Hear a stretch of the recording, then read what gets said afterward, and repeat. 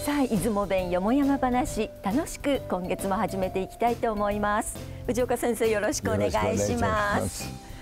さて、冬になりまして、この季節になるとこの地方独特の北西の風が吹いて、寒くなってくるんですが、皆さんそういう時よくサブサブとかって言いますけど、サブって出雲弁ですか？そうですね。ちょっと古語辞典なんか引いてみてもね、寒いが出てきますわ。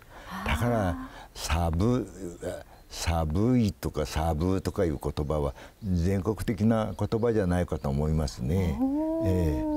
それサビとかって言いませんか？それはね、我々はね、またこう変化してサメだとかサビだとか言いますけどね、おおサブのってなことも言います。サメサメってなこと言ったりね、いろいろ変化します。そのなんというかな、その発音はもう出雲独特のものがありますね。それでそんな寒いような日は、体や手足がこう冷たくなってきたりするんですが、そういう時の何か表現する出雲弁ってあるんでしょうか？手がかじかむわけですが、それを我々はかじかむというような言い方しないでこちけるっていうんです。聞いたことあります。もうサブって手がこちけて字が書けんがってなことをね。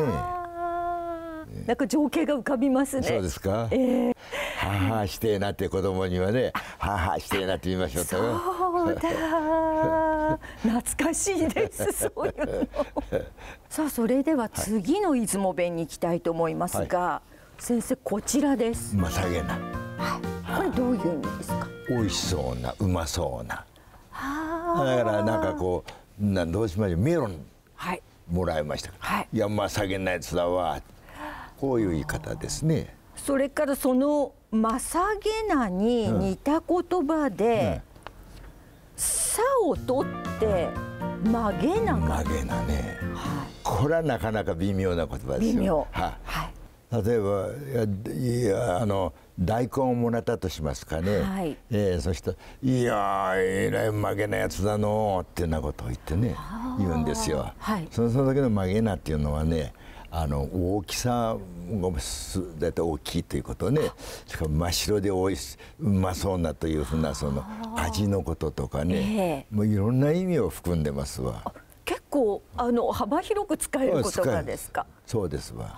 まげなっていうのは。そうなんですね。ですから食べ物の場合だけではなくてもですね、いいと思いますよ。例えば野球でボーンとホームランみたいなの打ったら「いやまげなやつ打ったの」っていうふうな言い方もできますわね。で先生、そのさっきから出てます「まさげな」、それから「さ」を取った「まげな」、まげなの「な」が「に」に変わって「まげに」もありますよね。この「まげに」はどういう意味ですか？まげにはね、まげなもだいたい一緒ですわ。ただまげにはですね、どうですか、動詞にかかる副詞みたいなものでありますからね。まげに釣ったのというと、こうなんていうか大きなやつを荒波の中でも釣り上げたっていうような意味に使うとかね。だから意味は同じですけども、くっつくのがまげなっていうとあとは名詞になりましょうけど、まげにっていうと動詞にかかるようなね、そういうところありますわね。そうですか。例えばまげに転んだとかも使う方はありますか？そうですね。まげにですね。まげにまくれたのって言うとステーンとまくれた。青毛玉にまくれたの時は雪の中はね、ああいう時はまげにまくれたのですわ。やっぱり下が動詞ですね。動詞になりますね。先生、さっきお話しくださった3つのちょっと似たような言葉ですけど、微妙に意味が違う3つの言葉、これを全て盛り込んだ文章をちょっと作ってみたいんですけれども。それはちょっと聞いてみたいですね。いいですか。じゃあ紹介させていただきます。父が収穫したまげな大根で、母がまさげなおでんを作ったら、家族みんながまげに食べた。なるほど。先生、これ使い方合ってますか？合ってますね。なんか我にも似たような言葉なんで、どういうふうに使っていいのか分からない。ちょっと試行錯誤して。そうですね。まげな大根っていうのはね、美味しそうでしかも大きい大根っていう意味ですわね。立派な大根。立派な大根。だからそれをお母さんがまさげにとうまそうに大根にしめつ振られたと。それをみんながまげにとはそのガツガツと食って美味しいもんだから、そういうことになりますね。いい使い方、これでよろしいでしょうか。100% 当たってます。ああ、よかったです。合格点いただきました。本当です。微妙ですけどね、無意識にみんなそれ使ってますわね。これを頭で何も考えずにスッスッスッと出てくるのがやっぱり出雲弁の上級の人たちです。私これ作るのに相当考えてこれで一体合ってるんだろうかと思いながら作りましたけれども、安心しました。使い方が合ってるようで。上級ですわ、上級。はい、ありがとうございます。さあ先生、それではこの辺りでお茶の時間にしたいと思うんですが、美味しそうなお菓子っていうのは出雲弁でどういうんですか？まさげな菓子だと。菓子。菓子。まさげな菓子。じゃあ先生、そのまさげな菓子でお茶を一服頂戴することにしましょう。呼ばれましょう。はい。先生、今月のお菓子、お正月の千両だそうです。なるほど。千両の赤い実。めでたいですね。めでたいですね。はい。じゃあおめでたい千両頂戴いたしましょうか。これ頂戴してよんなら、長生きせないけませんでよ。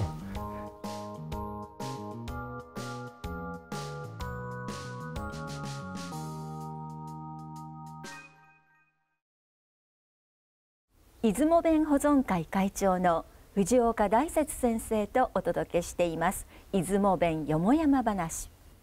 さあ後半に行きたいと思います。キーワードはこれです。これはまたなんだら、これはまあまあというな。ちょっと簡単詞みたいな感じです。簡単詞ですね。ものをもらえますでしょ。だからたくさん合わせ書きをいっぱいもらった。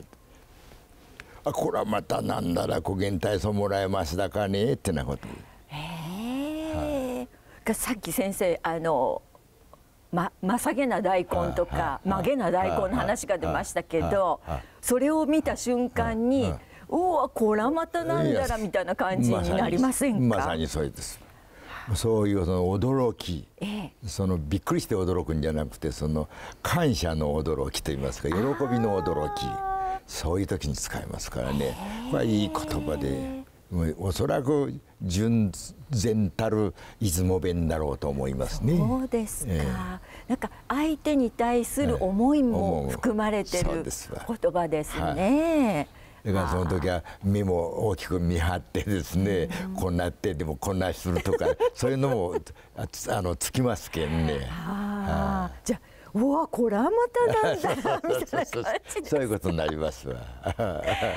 でもそれを言われた方も嬉しいですよね。そうでしょう。そら、こっちは粗末なものを持っていきたいな気でおった場合でもね、そんな言われるとね、これで喜んでもらえたわと思ってね、気持ちがいいですわ。そうですね。で出雲人はね、持っていくときに心の中ではこれ利用できた大根だとか白菜だとか生はその自信があるんだけど、言うことは逆ですけどね。どういうふうに？もうね、体操できて、捨てわけにできませんが、また言わしてくださいね。はい、ってこと言ってもここにまともに聞いたら腹がちょっと立つような、そういうふうなこれまで徹底的に下げて持っていく。謙遜しながら。謙遜。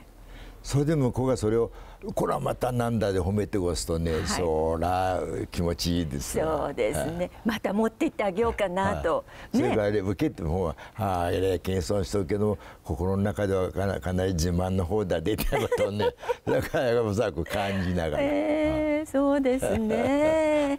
まあそういう出雲弁のやり取りはほのぼのとしていいですね。いいですね。先生、こらまたなんだらは完全な出雲弁というふうに理解していいですか。思いますね。はい。で、ここにそれなんですか。これは出雲弁のですね。はい。これ番付表ですね。おお。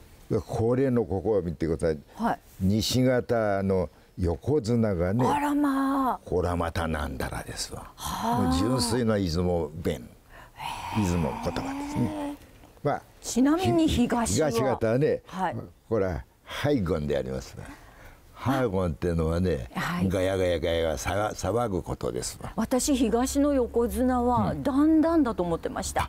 そのね、だんだんこの真ん中のこれは行事のところですけどもね、ここに書きましたのはね、だんだんはね、これは出雲弁独特じゃないんですよ。特に西日本の方では昔は盛んに使われておった言葉で、今はほとんど使われなくても出雲とまあ西白郡ぐらいが使ってるようで、もうだんだん出雲弁になりつつある。そういうのがここのところにだんだんとかおんぼらとかね、番じましてとかね、ここあげましたわ。ここにあるのはだいたい出雲独特の言葉。その西方のトップにこらまたなんだらが位置づけられておるということです。こらまたなんだらが横綱とはこらまたなんだらです。その通り。でも先生、この、出雲弁の番付見てますと、いや知らない出雲弁がたくさんあります。はい。だからこれのだいたい8割ぐらいできれば、もう大変なものですわ。